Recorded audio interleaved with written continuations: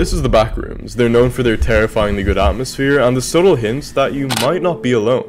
But the wonderfully talented game devs on the internet had a slightly different approach to this genre. So basically I'm saying they kinda completely f***ed it up, and that's exactly what I'm gonna be doing today. I'm making a Backrooms horror game the wrong way. And I'm only giving myself 6 hours because I like to suffer, and if I somehow fail this challenge, I'm going to shave my head, change my name, and move to a South American country, because that would be embarrassing. But in order to do it wrong, we need to understand what makes one of these games so bad, so after some research, I noticed that you walk. Yeah, that's literally all there is to the gameplay. The level design doesn't exist, it's probably randomly generated for all I know, and they add as many filters as they can possibly find to cover up the fact that they took everything off the Unity asset store.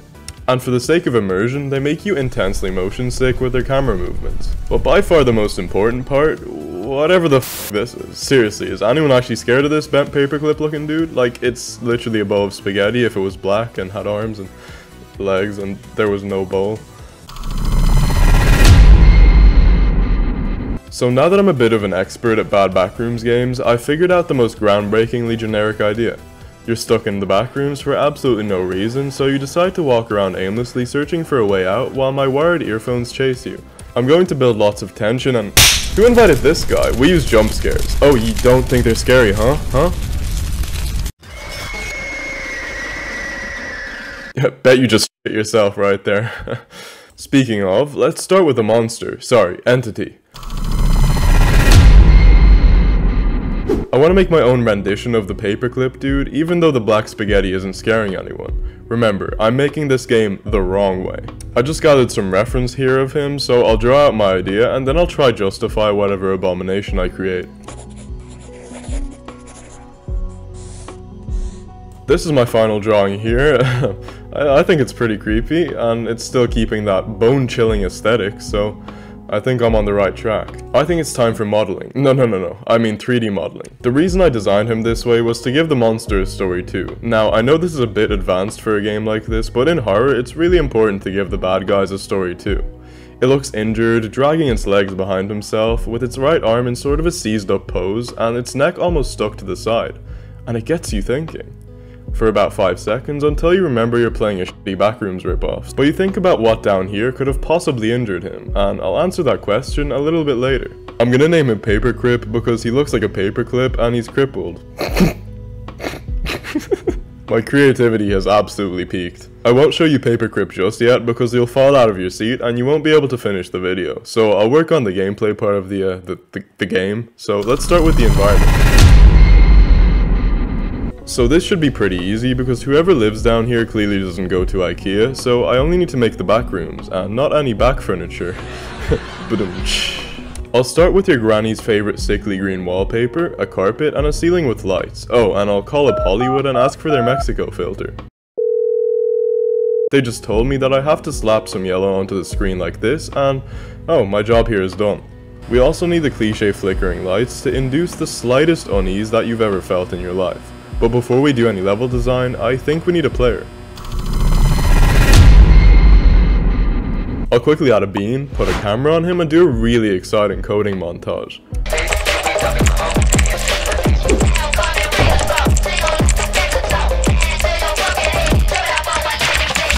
Woohoo! How cool was that? Bet that made you want to code. So I added walking, looking around, and oh, would you look at that? That's all a Backrooms game needs. God forbid we make anything unique for this game, and do we think running is a little too much gameplay? Yeah, that would definitely be too innovative. Still not getting that VHS vibe though, so I'll play around with the effects a little bit, and okay guys, I'm not trying to brag, but I fucking nailed it. I mean, it really makes you wonder how little time the other devs spend on their game, since we're only an hour and a half into my game, and it already looks better than theirs. Or maybe I'm just a god. Oh, what's that? You don't feel motion sick yet? Fuck you, I just recorded myself walking across my house, tracked the motion data into Blender, and used it as an animation on the camera. That never happened. What never happened? Nothing. So that didn't work very well, and I decided to go with a different method, but I actually got really stuck here, and I didn't know what to write, so I just read some documentation, and there we go.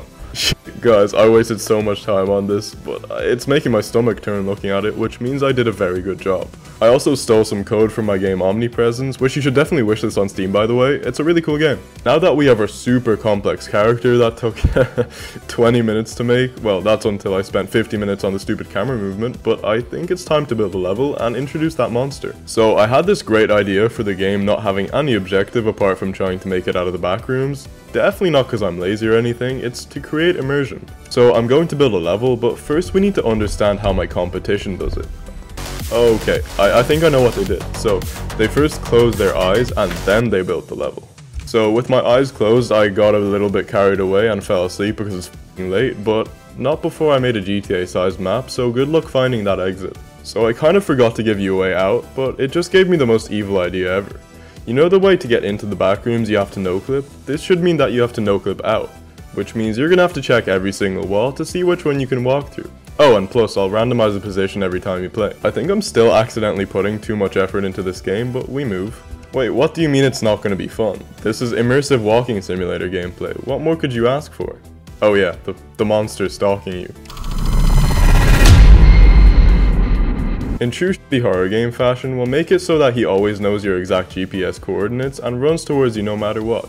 Oh, and just to mess with you, I'll randomly flicker lights near you to make you think it's nearby. So now Papercrypt chases us, but he can't catch us yet, and he's really bad at small talk, so I'll quickly make him be able to jump scare you. But back to the super amazing lore, what hurt Papercrypt so badly, and why haven't we run into it yet? Well, that's because this entity lives in your walls, and there's holes in certain places where let's just say, you don't want to stand near, and I'm not going to let the player see this monster, but he's there, trust me. Or don't, and just stand near it like an idiot. We still haven't seen Papercrypt catch you, so I'll just stand here and wait for him to murder me. Oh no, not the subscribe button, help me hit it out of the way so we can see the monster. Woo, thank you. And now, are you ready for permanent hearing damage? I mean, is it even a bad horror game without unnecessarily loud noises? Turns out he's actually a bit too scary because I've been watching some of these other jump scares from other Backrooms games, and let's just say that.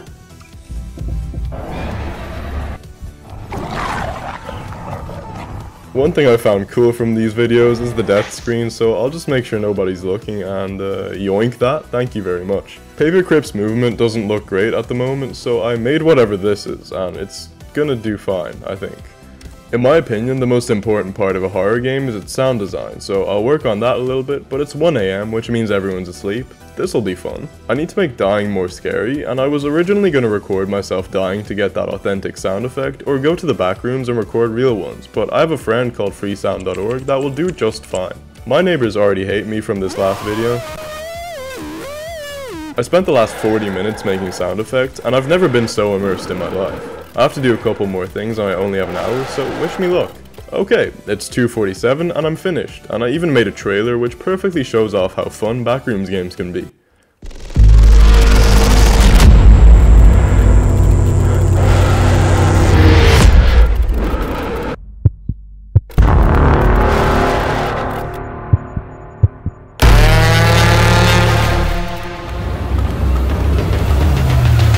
Yeah, I think you've seen enough. Alright, let's play this game and see if it lives up to the alarmingly low expectations of this genre. Welcome to Really Scary Walking Simulator Backrooms Edition 2023. Believe it or not, I actually didn't put this game on Steam for $70, so you can play it in the description for free.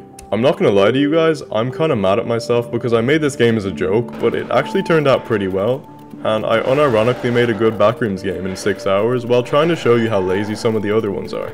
So basically, I'm just going to show you what it's like to win. Basically, it's a wall with red...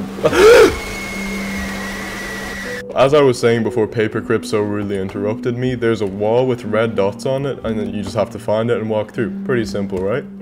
So basically, I think he's off to my right here. Oh, I finally found one of those walls. Okay, so it's really cool. Literally, all you do is you just walk through, and I just found to the pool rooms. Fuck!